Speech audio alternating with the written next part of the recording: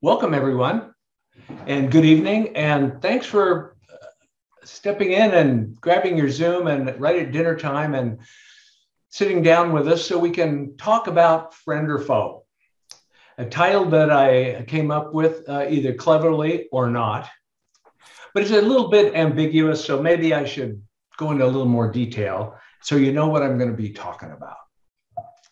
Oops. Our gardens, all of our gardens, big or small, complicated or simple, are unique ecosystems. And they exist in a delicate balance between the plants and the various animals that populate it. Some of those organisms, plant or animal alike, could be labeled as friends. We like to have them. They're good guys for us. Some others we might look at as foes or enemies or pests. I think labeling a biological entity as a foe could be problematic because it may necessitate an intervention, which could be benign or it could be toxic. And I think my plea tonight is rather than jumping into an intervention or elimination scenario right away, I think maybe we should consider trying to understand the situation more carefully. So it did it again. Sorry. This Zoom sometimes skips slides, so I apologize if that happens, and it happened on the very first one. Anyway, what I want to do tonight is provide or offer a different perspective of some of the organisms that live in our garden landscapes. I can't get to all of them. I'm just going to get to some, but I'm hoping you get the point. It'll open your eyes to maybe look at things a little differently in your garden. I have three objectives that I'm going to use in this talk tonight. The first one is I want to provide some new insights, some new information, some new facts into the benefits and threats of some of the garden organisms that are common to all our yards and gardens. Some of these new factoids might make you smile. Some of them might make you grimace, but I'm hoping they'll open your eyes to maybe seeing things a little differently. I want to introduce some thought-provoking ideas regarding the activities of the garden creatures around us. Just step back and think about them a little different. I think it's a good exercise, and it help us all make better decisions when it comes to managing the pests or our ecosystems in general. Lastly, I want to provide enough information so you can make a knowledgeable decision about how or what to do if you need to do anything at all. A lot of people come to the Ask a Master Gardener tables and they'll say, I have a red and black bug on my roses. How do I kill it? There's something in the mulch, some black beetles. What kind of pesticide do you use to get rid of them? Maybe we don't need to eliminate them. Maybe we do, but maybe we don't. Maybe we need to understand them more. That's what I want to do tonight. And so kind of in a summary of what I'm planning to, my premise is that a garden's ecosystem is or can be very complicated. We need to understand that to better maintain and sustain it. I'm just going to give you a snapshot of that and hope that you'll take it off further as you study your garden. It skipped a slide on me, I'm sorry. Some people, when they want to engage an audience, whether live or in Zoom, they will use flamboyant outfits. Mine is kind of pedestrian. They might use exaggerated body movements. I'm too awkward. Or some people rely on jokes. My jokes are not appropriate for anybody over 6 years old, I've been told. So then other people, like myself, rely on quotes or observations of people who are smarter than me, more observant than me, or more insightful than me. That's what I'm going to do tonight. I have a few quotes that'll guide us through this trip. And the first one's from Ralph Waldo Emerson, who is an American poet, essayist, and a philosopher, writer. He was in the 1800s. He said, people only see what they are prepared to see. So my question to you is, what do you see when you look at your own garden? What are you prepared to see? You see this? This is the end of the season right now, but maybe you view your garden as a horn of plenty where you can get lots of wonderful tomatoes and peppers and basil and eggplant for your table, for your neighbor's table, for your children's table, for the food bank. Maybe you view your garden all in this perspective. Or maybe you are quite aware of the drought that we are in, and we're going to continue in, unfortunately. So you have put in drought-resistant plants, whether natives or succulents like these, but you want still to have some beauty, so you put in some of the aloes or the echeverias. Maybe you see your garden like that, or maybe like this. Maybe you just want to see your garden, you expect to see your garden as this kaleidoscope of color, of texture, of size, of shape, of annuals or perennials, or flowering shrubs or flowering trees. Now, all these gardens that I have pictured here have something we're in short supply of course, and that would be water. But nonetheless, I'll bet those of you who view your garden like this, even with the water restrictions and the hot summer, you had beautiful flowers that you could enjoy. Maybe you look at your garden like that. Or maybe you're a science geek like me, and you view your garden like this, from all the perspective of all the various critters that come into it. But maybe we should be looking at it with all of those features. It's a complex ecosystem, and it's a balance amongst all these various factors. We need to look at that and try to reconcile that and help us make a better ecosystem and a better environment for all of us. My second observation is probably the most critical of the entire talk. From an individual who had a major impact during our lifetime, Nelson Mandela. Very simple statement. Nothing is black or white. And I want to take this statement and go through the material tonight. Let's consider this idea. Nothing's black and white with regard to the arthropods. What are arthropods? You remember your Greek, I'm sure. Yeah. Arthropod means jointed foot. So jointed legs, heavily jointed legs of the insects, the arachnids, which are the spiders. Let's look at it for other arthropod. Boy, it's skipping, I'm sorry. Other arthropods, the crustaceans. These are names, some I'll show you in a minute. These are just class names. Scientists have a field of study called taxonomy, where they organize and put animals or plants together based on their similarities. They're called classes. There are lots of different criteria. These are classes. I'll show you some of those. We'll also look at the idea with regard to some of the vertebrates. Not many, but a few of the vertebrates that come into our garden. And lastly, even some plants that can be looked at from the perspective of friend or foe. So then how do we determine if it's a friend or a foe? Well, we have something, a mantra that we say as master gardeners in our training. Well, it depends. That's one of those things. It depends on a lot of things. It depends on you, what you think about it. And it may depend upon or may require. Ooh, my thing really locked up on me there. It may require tolerance.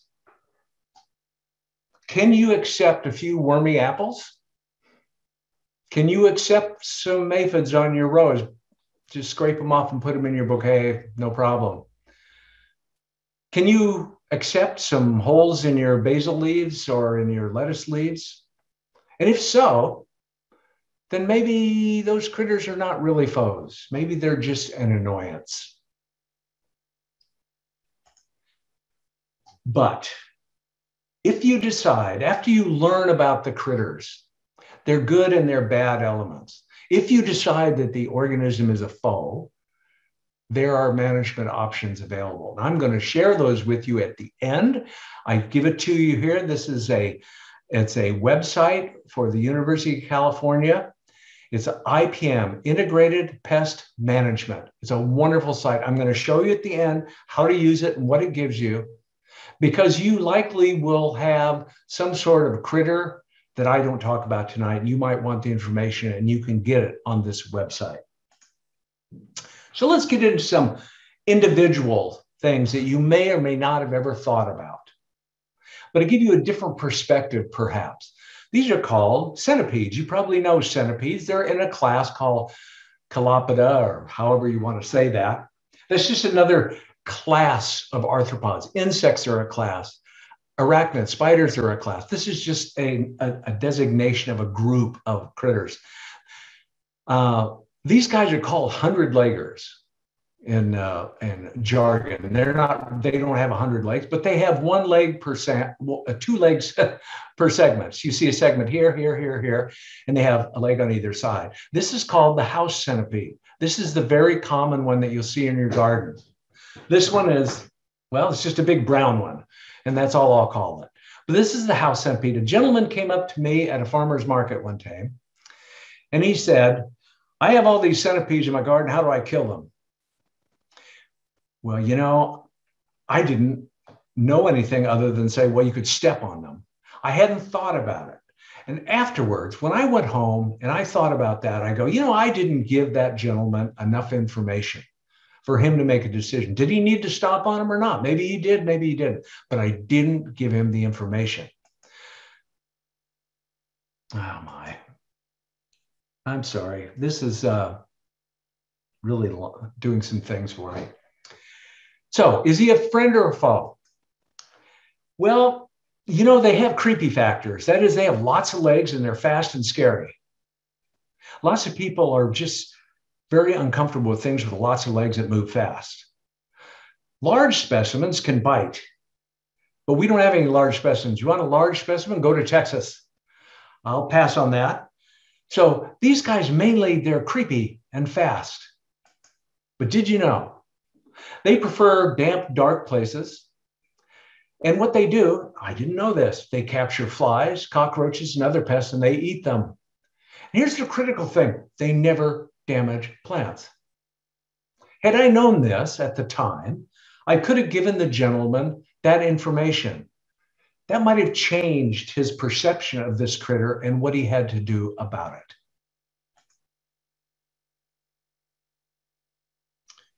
The millipede is in another class. I always like this description. Well, it's similar but different than the centipede. This guy's called the 1,000-leggers. He has 4 legs per segment. They're bigger than the centipede, at least bigger than the house centipede that we have around here. The millipede also has a creepy factor associated with it. It might even have a creepier factor because there's twice as many legs. If you've ever seen one running, they kind of run, it's pretty amazing to see. And if you are creeped out by lots of legs, this is the gold standard. According to the IPM guidelines, in large numbers, they may damage sprouting plants or seeds. Large numbers? Is that 5 or 50? I've never seen hordes of these things running across my garden bed, but they may damage a sprouting seed. But you know what? They prefer not to. They prefer damp and dark places, just like the centipede does. And here's the thing. They break down dead stuff. They eat dead stuff. I'm going to come back to that over the next 2 or 3 critters. This is really critical to good soil and plant health. These guys break down dead stuff. They curl up with threatened, like you see over on the left, and they do not bite. So other than being kind of creepy and an annoyance, what's the problems? They do good things for us. Pill bugs and sow bugs. You probably know them. These are crustaceans. They are related to crabs and lobsters more than they are insects. Here's something that I'm sure you're dying to know. Rather than lungs, these guys have gills and they live terrestrially. That's neat. Okay, this guy on the left is a roly-poly. the doodlebug, the common pill woodlouse. These are the guys that curl up into a little ball when you touch them.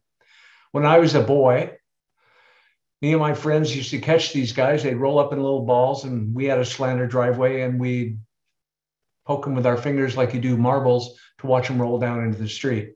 Fun in the 50s, I guess. The bigger one on the right is called the woodlouse.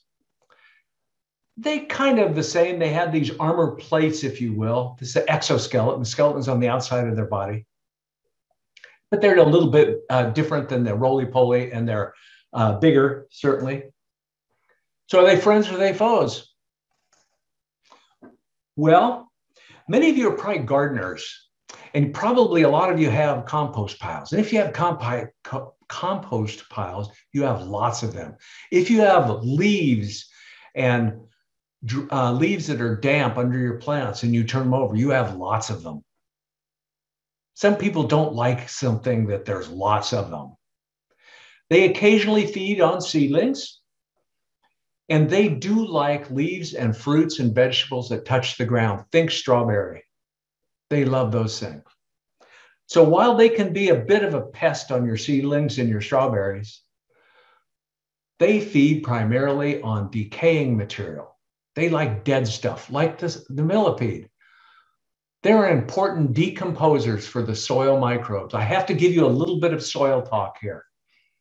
Maybe some of you were in the webinar that myself and Mike Corby, my colleague, did, I think early in the year, in January maybe. We talked about the soil, and I talked about the universe beneath our feet, which is the soil microbes. There are billions with a B of bacteria and fungi and protozoans down underneath the surface of the ground. And what are they doing? They're making nutrients available to the plants. Without them, the plants are not going to do well.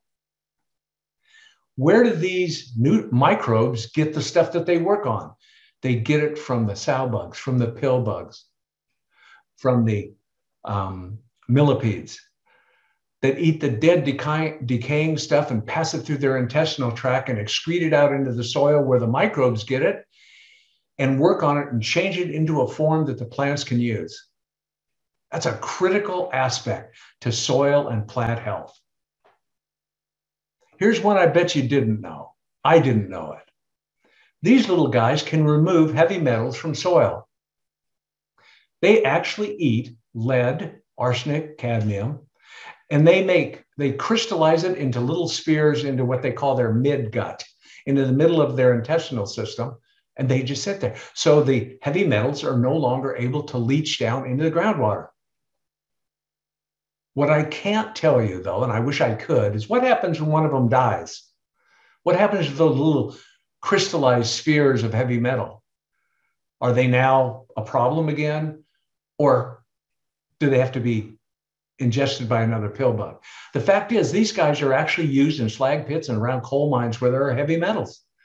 This is more anecdotal than science-driven, but there's a lot of information on it. It's kind of an interesting factoid that most people don't know. Then we have this guy. This guy is one of the least attractive insects. He's a Jerusalem cricket.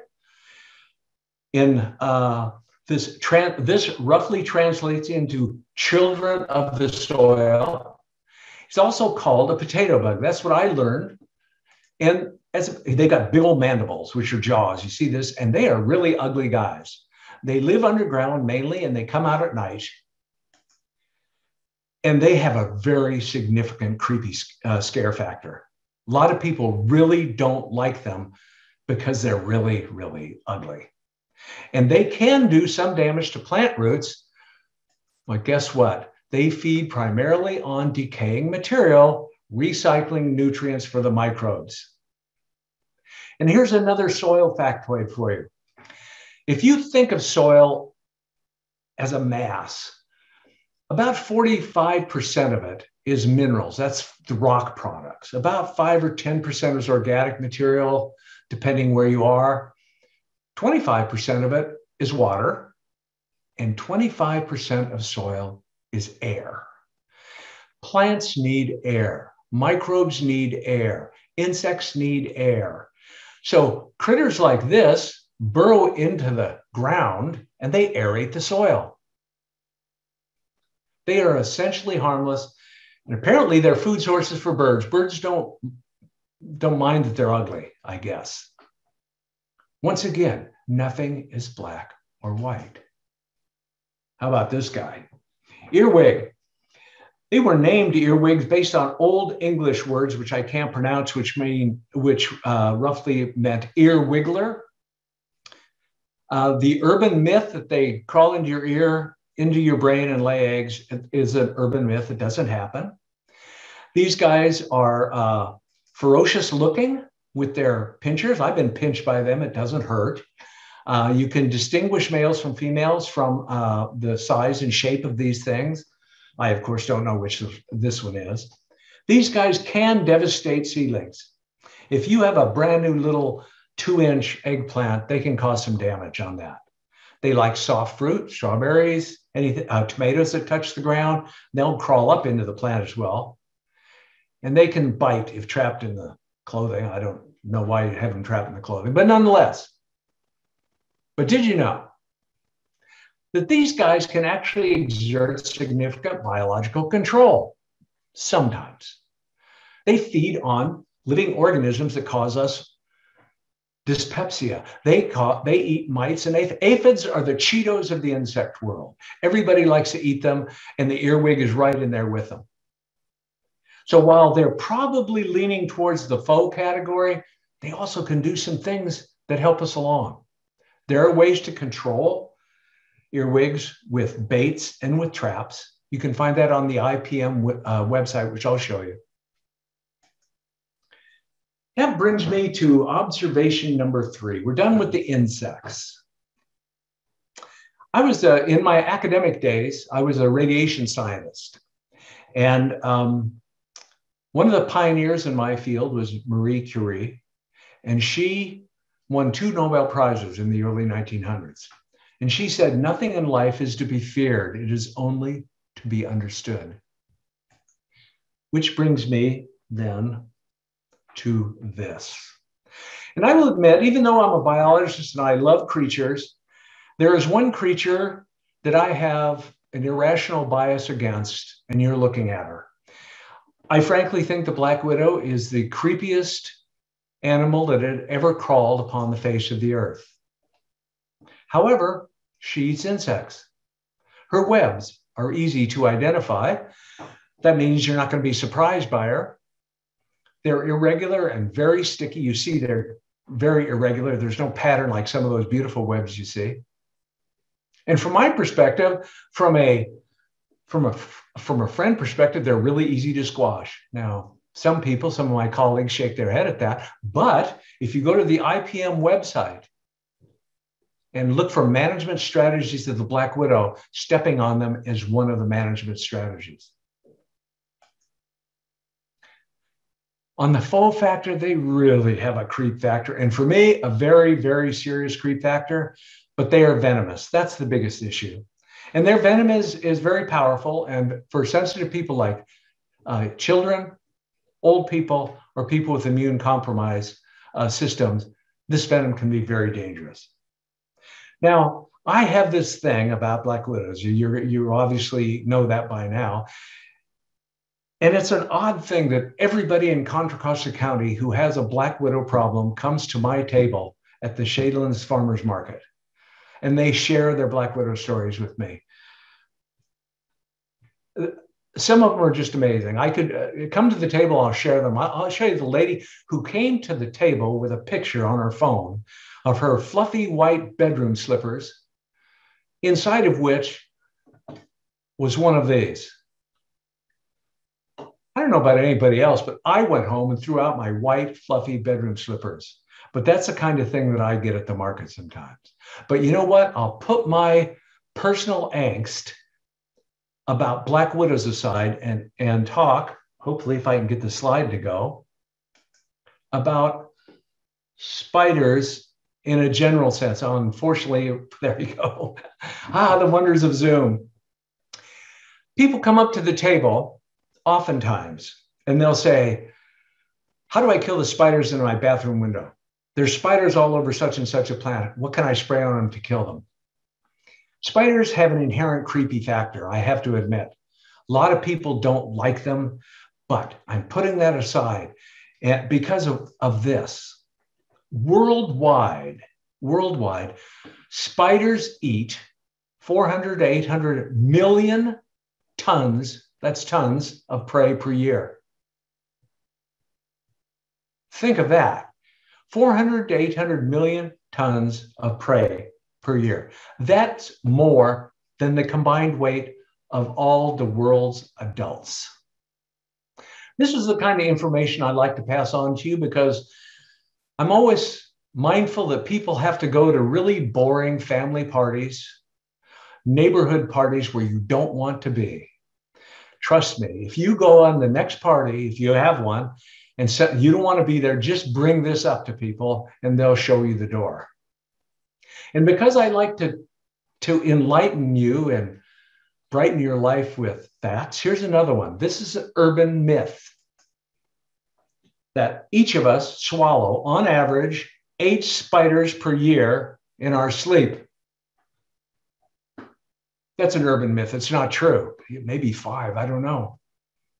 Keep that in mind as you go forth. I'm going to talk about some vertebrates now. I'm sure many of you, vertebrates are one of the most frustrating things to deal with.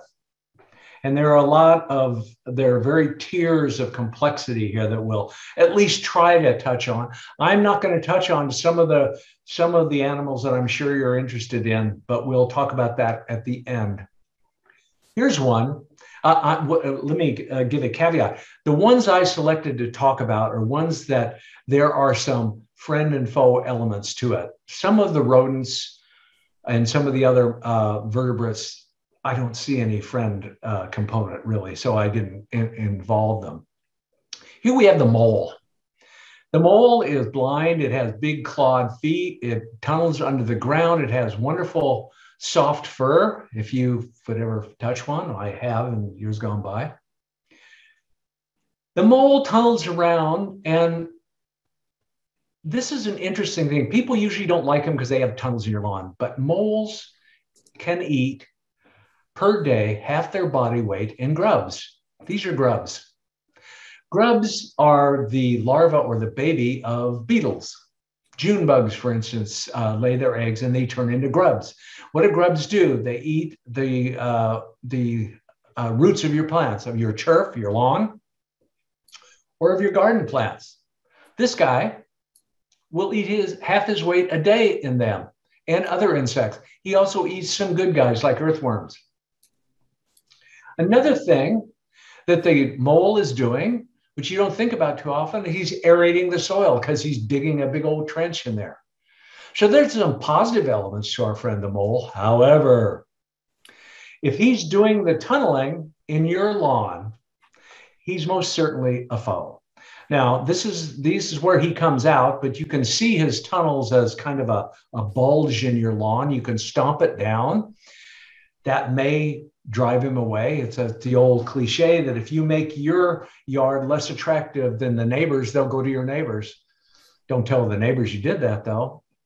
So this is one of those complexity. This is one of those, you can see the friend and foe elements, and then you have to weigh it out. And you say, if this is going on in the back of your lot, near the fence line, say, or around some trees or some shrubs, you can leave them alone. They're not causing any problems because moles don't eat plants.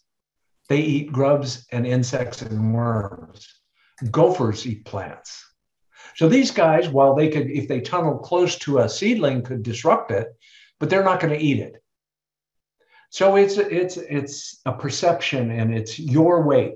If this is in your lawn, you're going to have to do something about it. You can try to drive them away. All those devices, those ultrasonic things, nah, they don't work. The only way really to deal with them if you're in the lawn is to trap them. And that's an unfortunate reality. Here's another critter. This one is not a handsome animal. In fact, the night before last, I caught one in a live trap, and I will talk about that in a little while in more detail. But you know, They eat snails. Nobody really likes snails unless you're in Paris, I guess. They eat insects. And here's one. They eat small mammals, mice and rats. I didn't know that. And they eat roadkill. That's why so many of them become roadkill. They are not bright animals. They have the smallest brain to body ratio of any mammal. So they're not real bright. They go out on the road to eat something and they get run over. But if they're in your yard, they're doing this. And this is one. They eat ticks. Think Lyme disease. But they are creepy. They're not handsome, and they have big teeth, and they have lots of them. Here's a little bit of useless information for you. They have more teeth in their mouth than any North American mammal. I think there are 50 of them. And what do they do with those teeth? They eat berries, grapes, fruits, nuts, anything you grow that hits the ground. They can fight with your pets, but they're really not aggressive unless you corner them. And they do carry a variety of disease organisms, ticks, mites, and lice. Here's a balancing act for you. But you know, for possums, you can keep them out.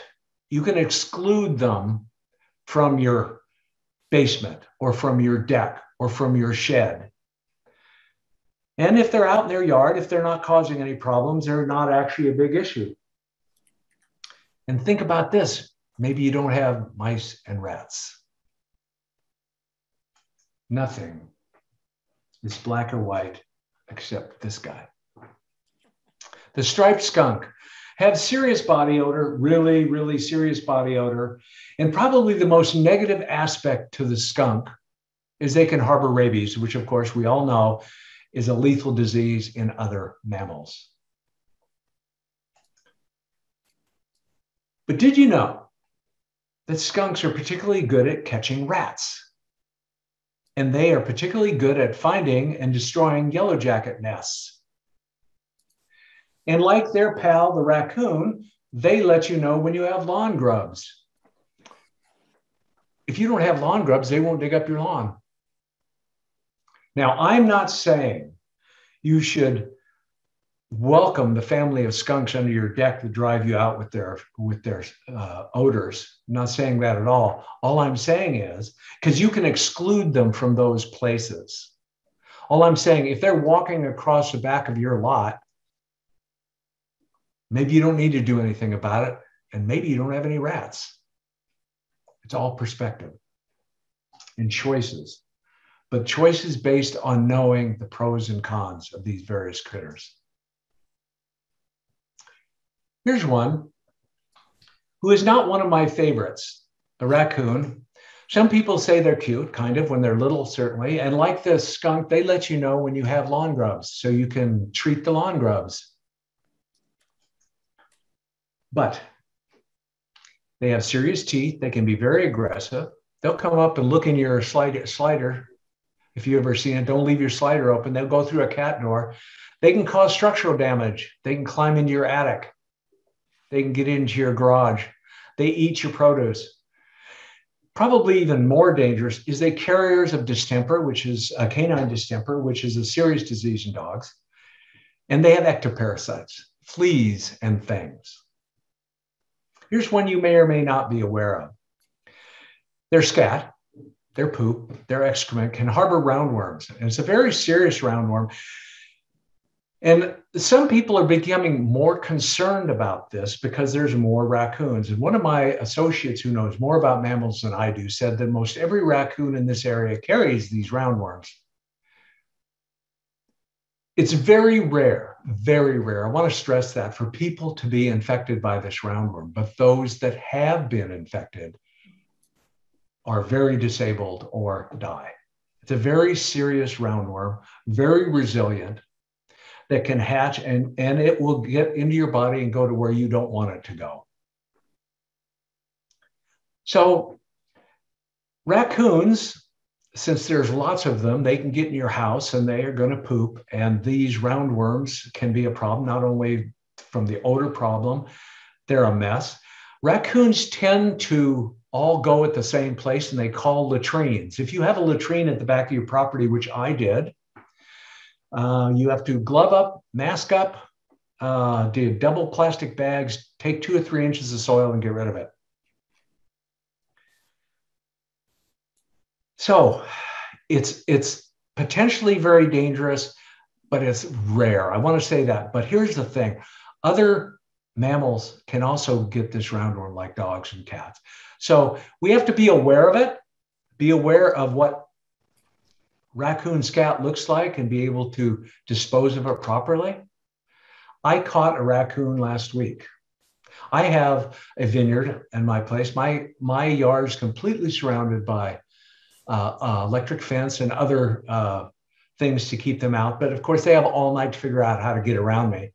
They get in there occasionally. So in the same trap that I caught the possum with, I caught the raccoon the week before. So you're asking yourself, what do you do with them? You know what you do with them? I let them go in my front yard because that's what I have to do legally. You cannot move wildlife if you catch a squirrel, a raccoon, a skunk, a possum. If you catch them in a live trap, you cannot move them off your property. That's the law.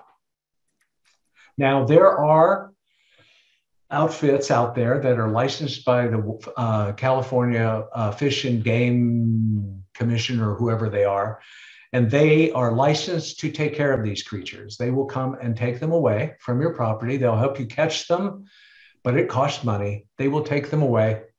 And since they can't move them to another site, they have to euthanize them. So that's another part that we have to weigh in on.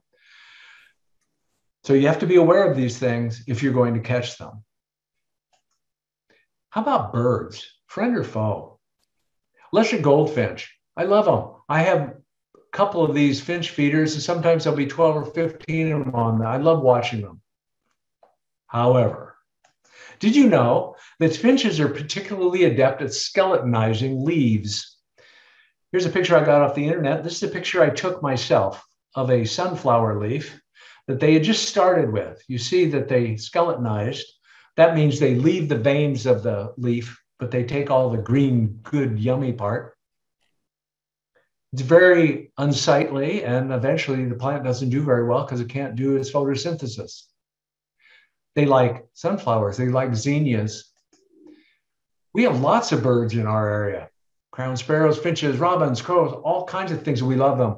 Visual and auditory appeal. If you ever heard of mockingbirds, wonderful. They consume insect pests. I've heard that they consume slugs. I've never seen it. And some of them are pollinators. That would be the hummingbirds. But they disrupt seeds. They dig up and eat small seedlings. They eat fruit and they skeletonize leaves. These are hard to manage. You have to use nets and try to exclude them.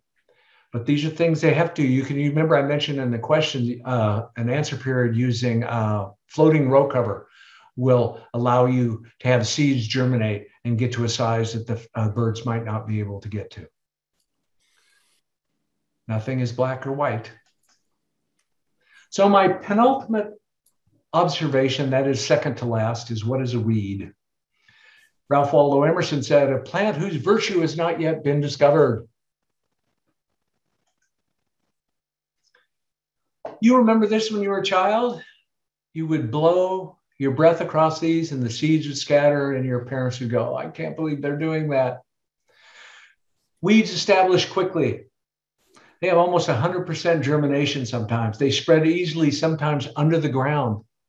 They grow in inhospitable places like driveways or brick patios.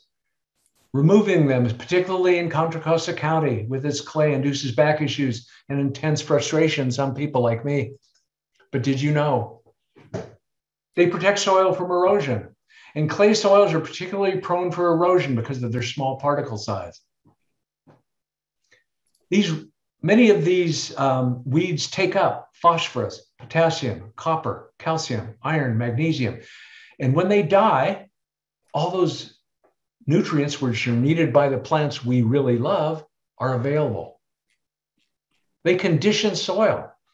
In that 1 week in Contra Costa County, when you can actually pull up a weed, if you pull up a dandelion, you can get taproots a foot long.